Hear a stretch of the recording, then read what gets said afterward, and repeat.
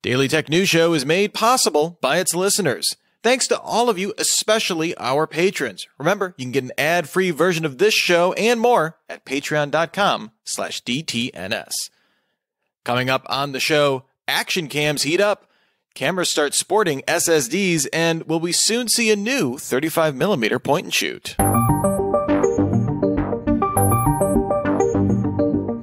This is the photography news for the month of September 2022 in lovely Cleveland, Ohio. I'm Rich Stroffolino. And from north of the wall, I'm Anthony Lemos. You know, during the month, photography news sometimes gets lost in the shuffle. So once a month, we shine the spotlight on it. We crank it up. We stop it down. We get everything in focus. We have a lot of depth of field into the news. So let's start with a bit of photo news you might have missed. Viltrox is a Chinese lens maker that's made a name for itself providing affordable autofocus lenses with good performance. It's also pretty good at reverse engineering lens mounts, providing autofocus lenses for Fuji's X-mount years before it opened up to third parties. Over the past few months, people noticed their recent lenses for Canon's RF mount were no longer available from retailers. In an age of constant supply chain constraints, it wasn't clear why they weren't available. And now we have a statement from Canon Germany. It said, Canon believes that these products infringe their patent and design rights and has therefore requested the company to stop all activities that infringe Canon's intellectual property rights. In other words, they want all for themselves. Either there was a lawsuit on the table, or Viltrox didn't want to do a lawsuit. But yeah, the old legal action taking away it doesn't seem great for third-party RF lenses at this point. Right. All right, next up, Topaz Labs offers some well-regarded AI enhancement photo editing tools, things like Denoise AI, Sharpen AI, and Gigapixel AI. Gigapixel particularly always impresses me. Now the company will integrate these three apps under a new Topaz Photo AI app. This will include a new autopilot feature, which will automatically suggest adjustments across all three modules. Topaz Photo AI will also include plugins for Adobe Lightroom Classic, Adobe Photoshop, and Capture One. It's available now for $199. It's actually pretty compelling. Fuji announced the X-H2 mirrorless camera. It uses the same body as the already released X-H2S, but swaps the camera's stacked 26 megapixel sensor with a 40 megapixel X-Trans sensor. It can shoot video at up to 8K at 30 frames per second, offers a 160 megapixel pixel shift mode. It's available now for $2,000, and pixel shift always just grates me. The name or the tech? The name. Okay. The name. You're on board with like high resolution photo stacking. Okay. Yeah. I just want to be clear. Yeah. All right. Well, it was a big month for APS-C camera releases. Sony announced the FX30 cinema camera. They actually did it like yesterday, so that's kind of cool. It's almost identical to the existing FX3, but uses a 26 megapixel APS-C sensor versus full frame on the FX3. It can shoot oversampled 4K at up to 60 frames per second and cropped 120p video, records internally at 10-bit 422 video, and includes IBIS as well as an active cooling fan. It ships in October for $1,799. Pretty interesting price point. Anytime video has active cooling, I just think, where's the microphone? Only 10 Zeiss Planner 50mm f.0 or 0.7 lenses were ever produced. That's a 50mm f.7. 6 of them were made for NASA. 3 of the remaining units were acquired by Stanley Kubrick and modified to be used as cinema lenses for the film Barry Lyndon. Used in a scene lit by only 2 candles. Wide open, it lets in 2 stops more light than f1.4 lens. Now the lens is returned to Zeiss to go on display at its Museum of Optics, lent by the firm's executive producer, Jan Harlan. Oh, Jan, giving up. Was he shooting with it? Like, he was just sitting there with it on a shelf, right? I mean, I guess you wouldn't do anything with it because you'd be terrified of breaking it. But it's one of those things where you're always wondering what executive producers actually do. And now you know, they steal lenses from set. Hey, to be like the article is definitely worth a read because it goes into like how like he had to like call up Zeiss and convince them to make this with working with like a film gate and stuff like that. So it was super interesting, and amazing optic. And keep in mind, 10 minus 6 minus 3 is still 1. So where's the other one at? I think NASA's not telling us something. That seems to be the likely culprit. Yeah, probably give it to the aliens. That's right. They need to see. It's that's what's on the James Webb telescope. Actually, they just sent it up there. All right. It's been a big month for action cams. DJI announced the Osmo Action 3. This ditches the modular design of its predecessor, the Osmo Action 2.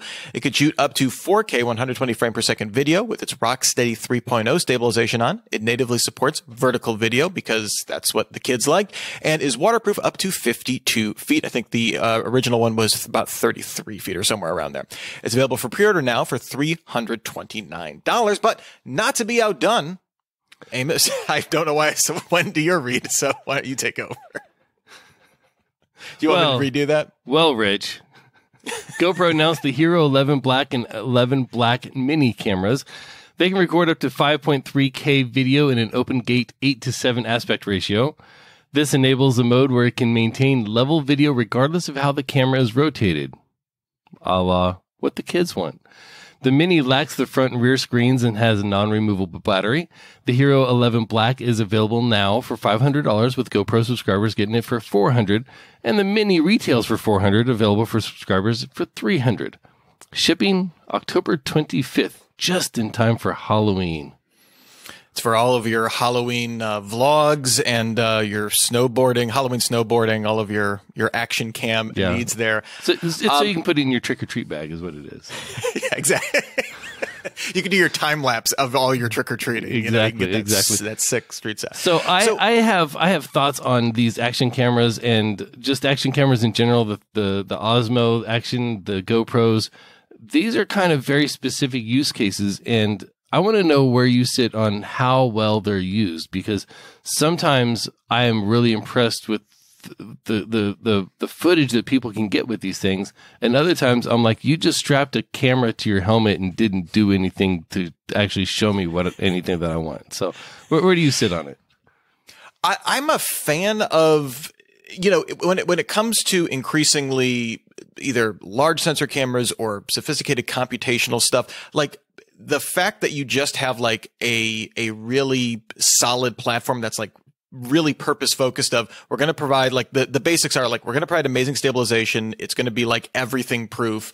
And, it's just kind of an all in one where you don't have to worry, like, if it falls apart. I mean, like, I don't want to lose $329, but I'd rather lose that than like $1,000 if my iPhone broke or something like that, or if my mirrorless camera broke. I'd be out a similar amount of money. I'm a big fan of them. I do agree, like, there's almost become a parody of what action cam footage will look like, especially, the more adventurous kind of stuff. But the fact that it is a pocketable, like everything proof camera is really tempting. And I've actually kind of come to appreciate it. I have a original Osmo Action, the one, I guess, retroactively now. And like the stabilization on that, until I've tried it, the stabilization on those is remarkable. I'm assuming both of these have significantly better even then, but it's doing that thing where it has like it's like a 14 millimeter lens or equivalent, and then it crops in a little bit and does kind of active stabilization. And it really is like you're floating on a cloud when that thing is on. I was doing some stuff where I clipped it on the back of like a little car that my kids were, I was pushing my kids on and like running as fast as I could in my backyard. And it's just like, it's on a gimbal. So I like the fact that DJI is basically going like, we're not going to mess with the formula that GoPro has put out there. We tried this modular thing. Didn't seem like people liked it. So we're going back to this more classic design. GoPro, I want to be more enthusiastic. The whole subscription thing though, it kind of rubs me the wrong way how aggressively they're pushing it, which costs $50 a year, gives you access to like cloud uploads and storage and stuff like that. So there is some utility, but I just don't like, my pricing being subscription driven for any kind of camera. I guess, cell phones, we've been living with that for a while. Yeah. Anything that subsidizes the camera, Exactly. Yeah. I will say that as skeptical as I am about how people use these, I am also the drone operator that never gets anything good is just flying around taking pictures of stuff for goofy, reasons. So I understand the fun in it, not just the utility. But I really do like that DJI and GoPro are both putting out these cameras that aren't trying to be cinema cameras. They are purpose built and they stay in their lane. I wish GoPro wasn't so iterative. I do think what they're doing with the image sensor is really interesting and being like, basically, we're going to give you a square sensor and like it kind of plays up its bona fides, right? It's not, to your point, it's not saying like it'll shoot 10-bit. Like, okay, great. You can grade your GoPro footage. Congratulations. But like, like the fact that they're like, we're not soaking up every little bit of resolution. It's not so much about that. It's about, we can get you a really cool 4K crop that will intelligently, use some gyroscope stuff and level that out. So when you have it on your snowboard helmet or whatever, it'll look kind of, I guess cinematic might be the right word, but it'll look, you can get a very particular look with that that's going to be very hard to do in post with any other system, which I think is cool. Yeah, and they have their own special post-processing software to it and everything else that helps you achieve all that as well. And yeah, I want to see them do more. What I really want to see is the display at Target when I walk in and see the GoPro display, to be able to look at the three models they show and be able to differentiate between the three of them and what their features are. So anyway, it's September, and that means we've got new iPhones out this year. There's an even bigger difference between the standard iPhone 14 and the iPhone 14 Pro models. Historically, the Pro models have gotten upgraded cameras and codecs and better displays, but this year it also gets a new system on a chip, new SoC. We're talking about photography news, so let's focus on the cameras. The 14 Pros come with a new 48 megapixel main sensor that's 65% larger than the 12 megapixel sensor on the iPhone 13 Pro. In casual shooting, you won't notice this, with Apple using what it calls quad pixel to pixel bin the images down to 12 megapixels. The full 48 megapixels are available when shooting in Pro RAW. In terms of focal lengths, the main camera is an f1.78 24mm equivalent. The ultra wide is an f2.2 13mm equivalent, and the telephoto gets all the way out there to 77mm equivalent at f2.8.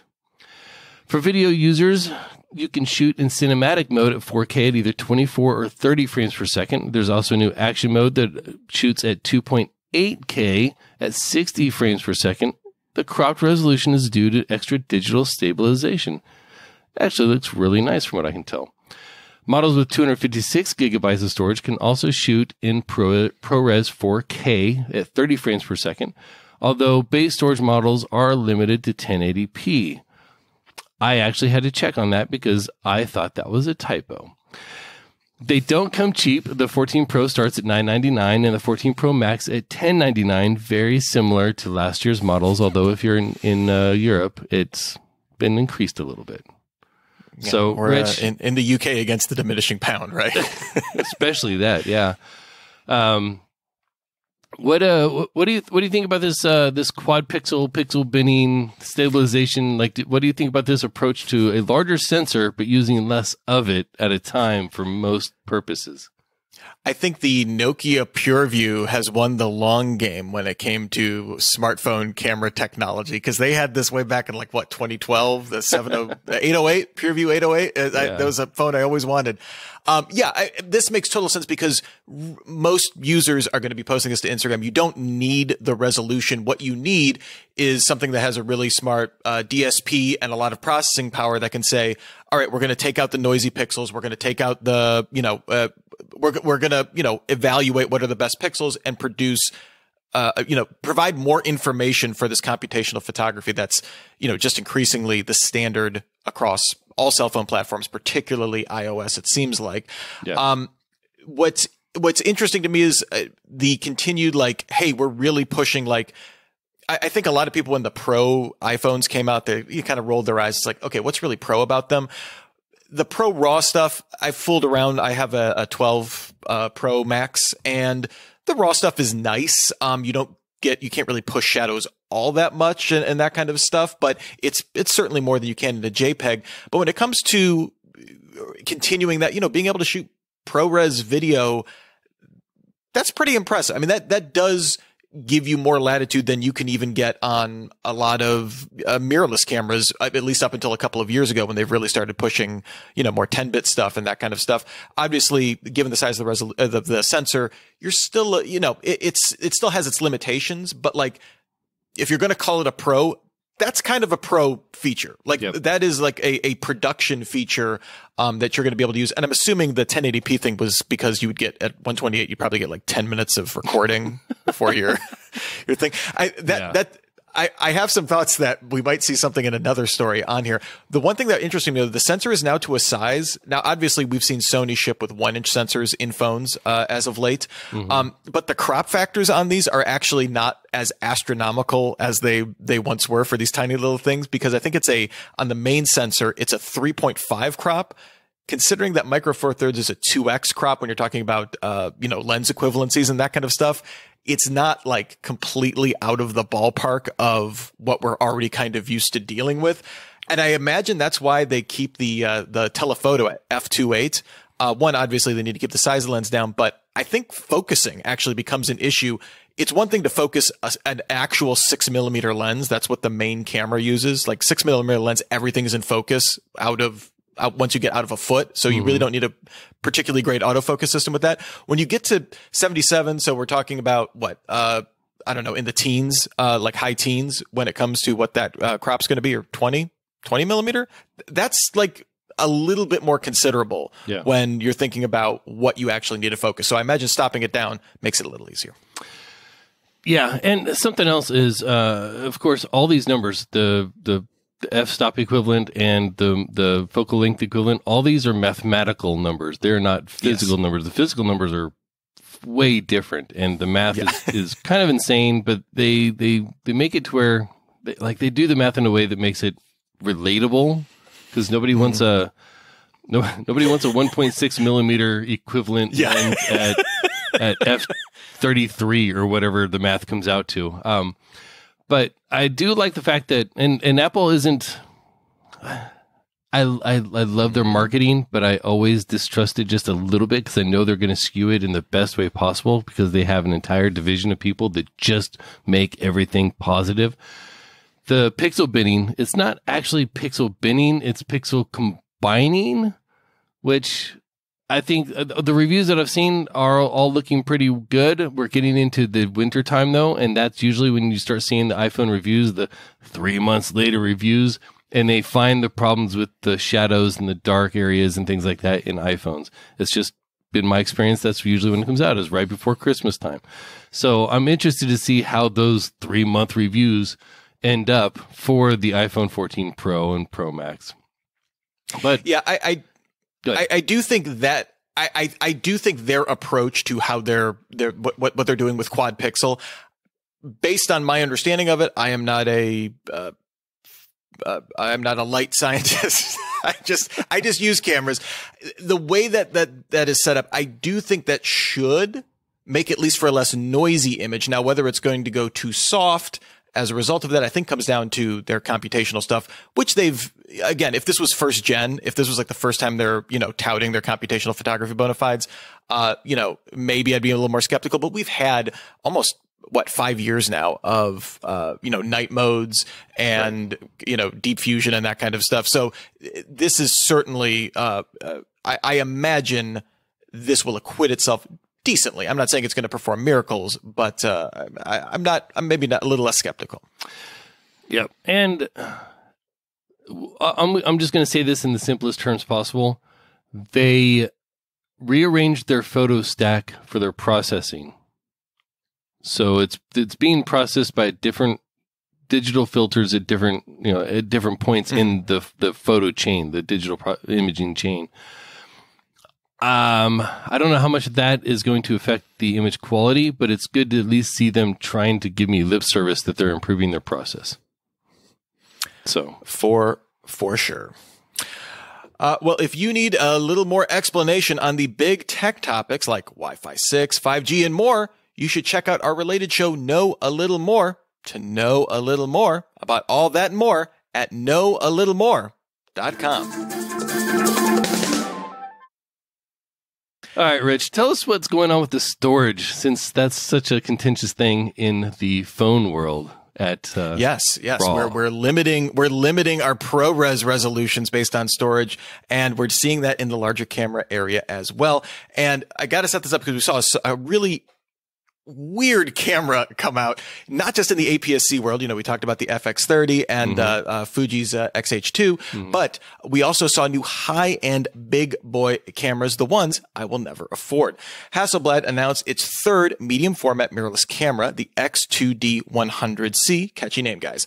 As the name suggests, it ups the ante on the previous cameras that topped out at a mere 50 megapixels with a new 102 megapixel sensor, matching what Fuji does with their GFX 100 series. Like you would expect with a giant big sensor, Hasselblad also promises some giant big dynamic range at over 15 stops with a native ISO between 100 and 12,800. It uses a new phase detect autofocus system that's supposed to be 66% faster. The last one was contrast based, uses 5-axis IBIS, and includes a big 3.6-inch flip-up rear display, which is objectively a very big display.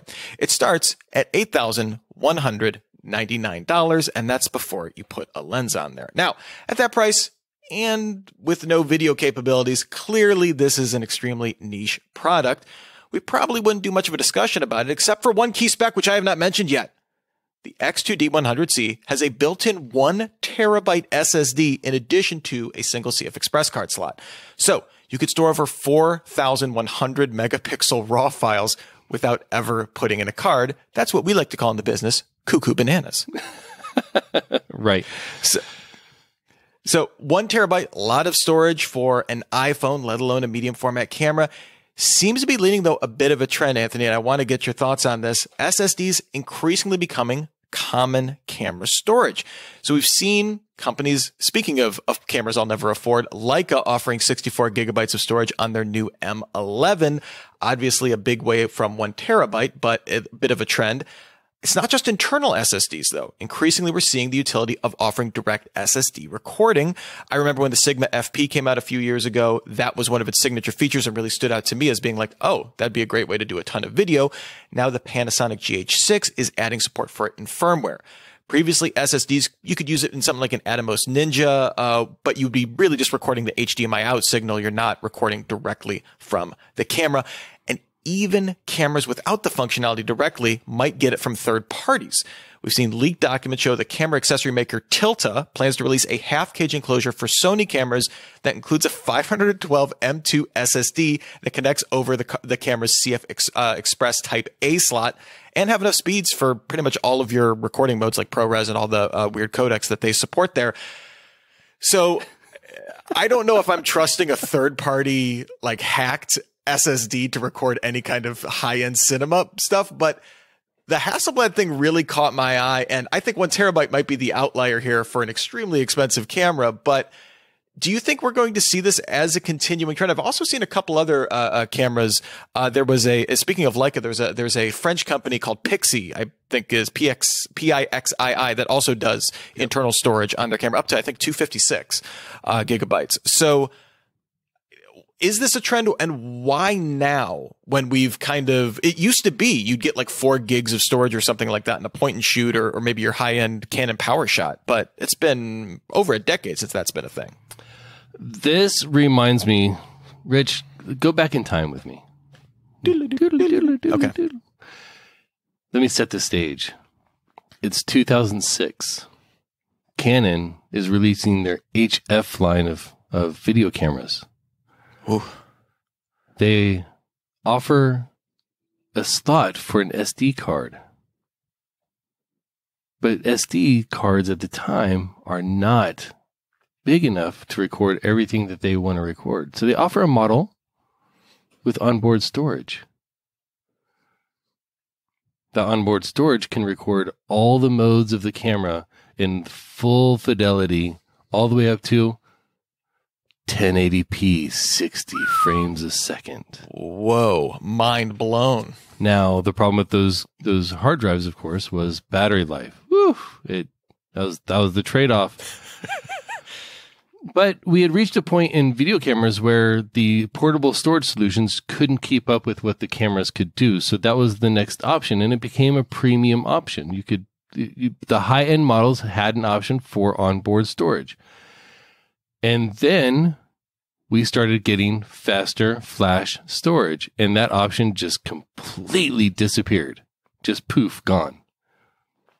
And I wonder, as we come back to today, if this is the same thing we're seeing now. We have cameras that are being held back by our storage options and solutions. The price of external storage in the form of SD, CF Express, Type A, Type B, whatever card you want to use, those are getting really, really high for the big, the major storage solutions we want. We can double the cards and have it pumping, the things pumping out to 2 different cards at a time.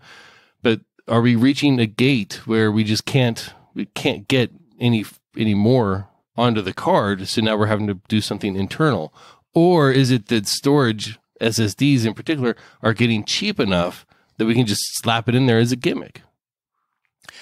I think part of it, I think it's the first one. I think that's maybe more of the cause of it. But I also think another part of the other shoe for this is that the I/O situation from that internal storage is in a much better state now, where you can connect over USB-C, you can connect over Thunderbolt 3 on some of the, depending on the camera, and you can get the high end. So you're not going to be, oh, I have a 1 terabyte storage drive, but it's going over USB 2.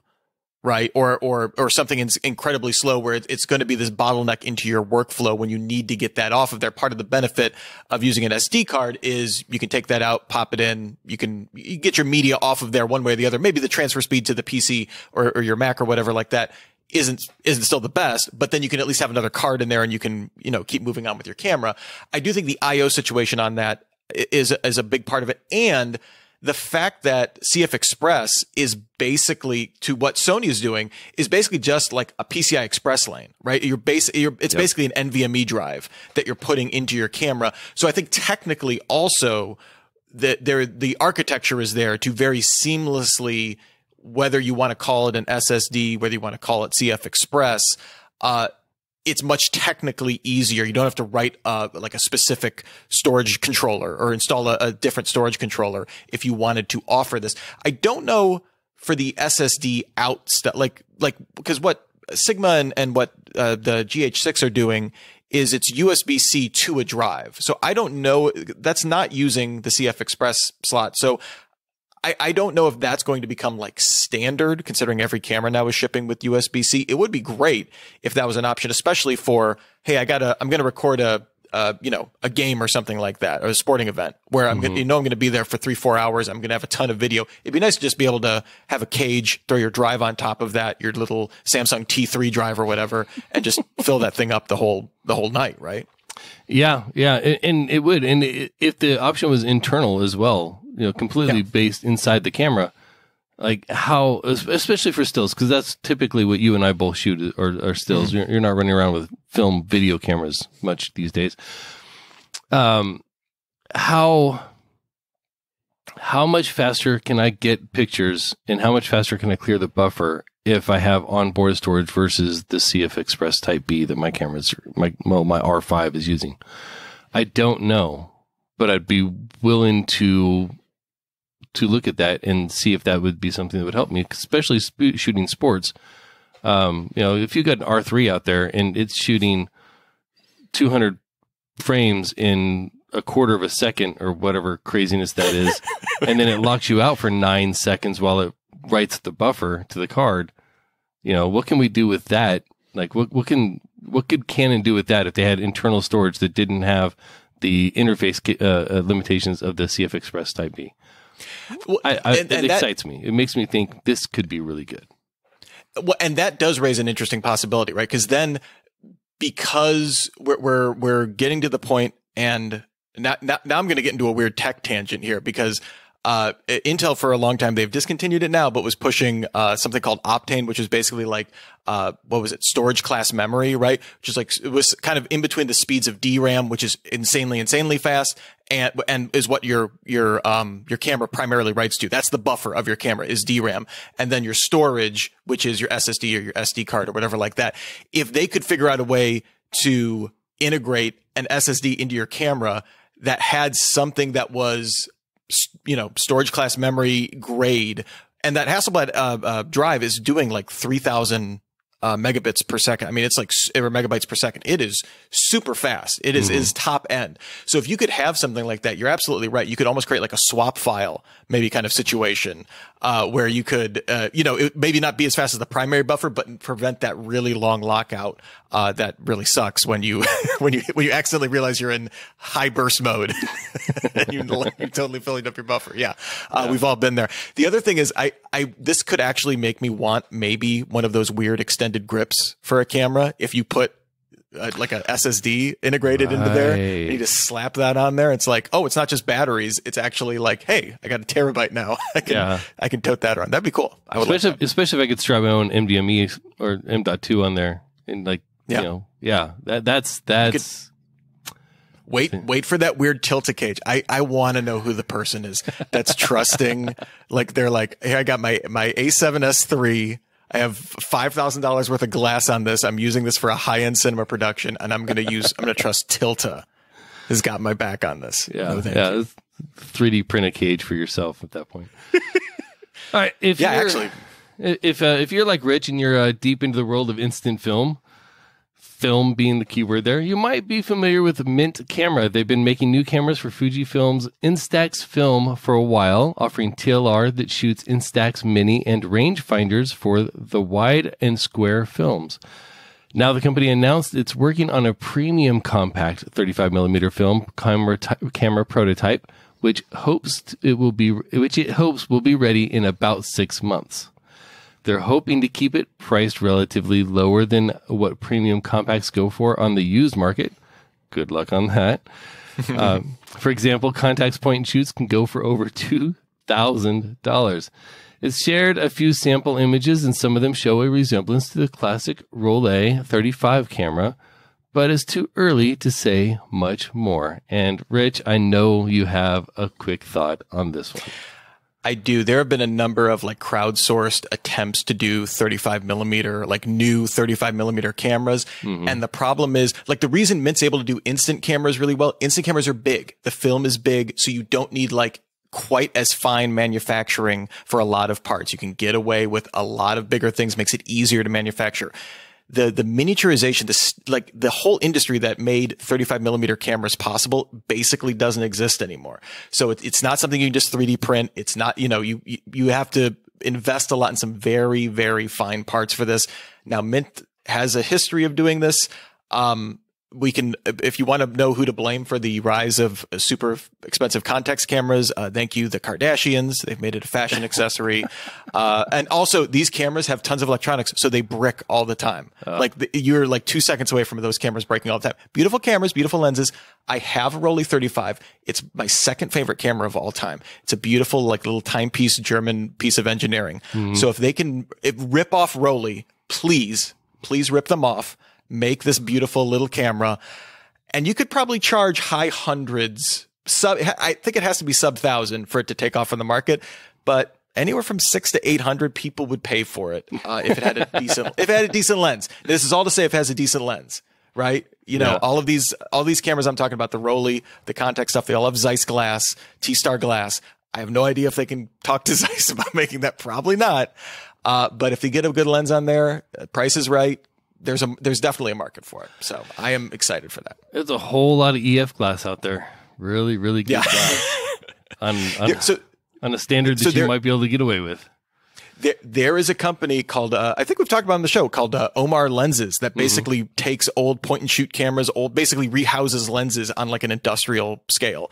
So, hey, talk to Omar. Maybe you can get some cool vintage stuff. You can throw in your weird Rolleiflex ripoff camera. Mint, get on it. And, of course, we'd love to hear from you. Let us know what photo news stories we missed, or tell us what you think of this new format.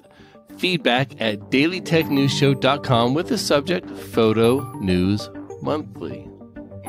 Remember to catch Daily Tech News Show. It's live Monday through Friday at 4 p.m. Eastern, 2000 UTC. Find out more at dailytechnewsshow.com/live. We'll see you next month.